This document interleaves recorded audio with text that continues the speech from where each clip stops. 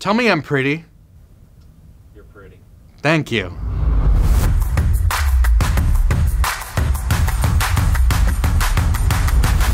Hi, I'm Ben. Welcome to Video Marketing Unscripted, where I answer your video marketing questions completely unprompted.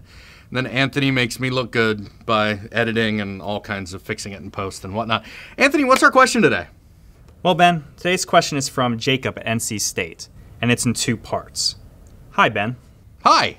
Anybody call you Benny the Jet Rodriguez? Yes, but the courts have forbade me to talk about that, so... Follow-up question. Which platform do you prefer to host a video on? YouTube, Vimeo, Wistia, or somewhere else? Okay, that's a good question.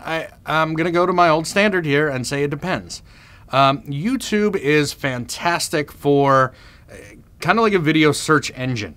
So I would definitely get content that is going to help people do things or find your company, and I'd put that on YouTube.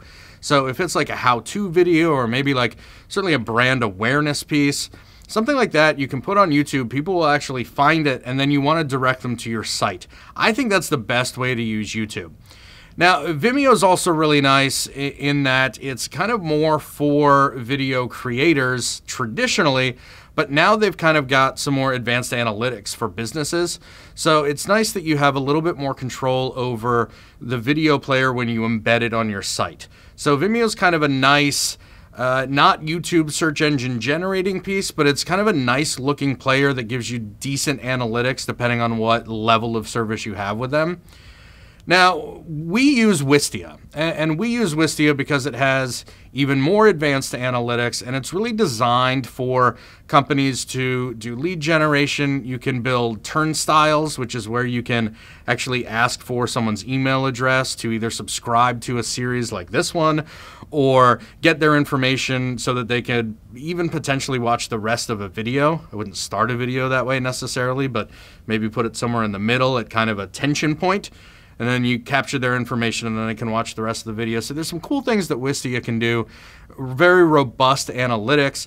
The dashboard isn't the best, but all the information's there, and fantastic integrations with like Marketo and HubSpot and Pardot. And then I think anything else is really going to get more expensive. So you got options like Vidyard and Brightcove that again have more advanced abilities, like integrating with more platforms and kind of for more enterprise level stuff. So again, I think it depends. Each platform has its advantages, and I hope I've kind of highlighted them.